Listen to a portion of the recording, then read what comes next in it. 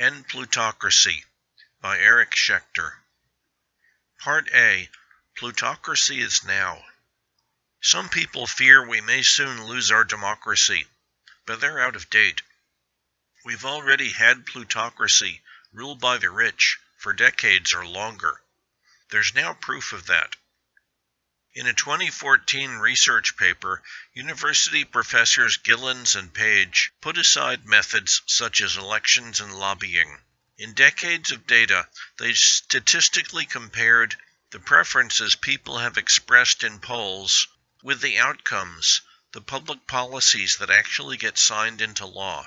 They found that the rich end up with the policies they want, and the rest of us don't. Business and government have merged, rather than act as checks and balances on each other, and the plutocrats use their power to perpetuate their control. Part B. The plutocrats are monsters.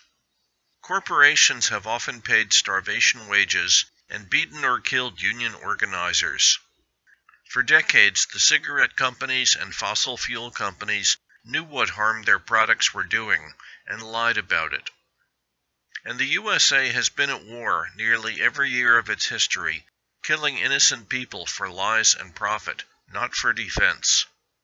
And when the truth later comes out, there are no prosecutions. The wars, bank bailouts, and other crimes of government have bipartisan support, so most of our politicians are con men, bank robbers, and mass murderers. And yet we treat them with respect, like some national Stockholm syndrome. Power corrupts.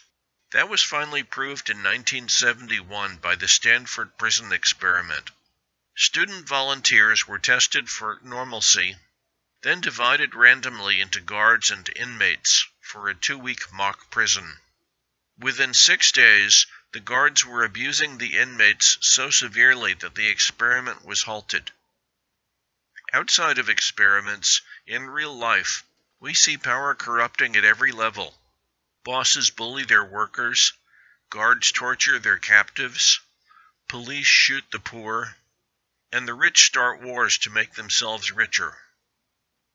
Evidently, we should restructure our society, replacing hierarchies of power with horizontal networking. Part C. Remedies. What can we do about this?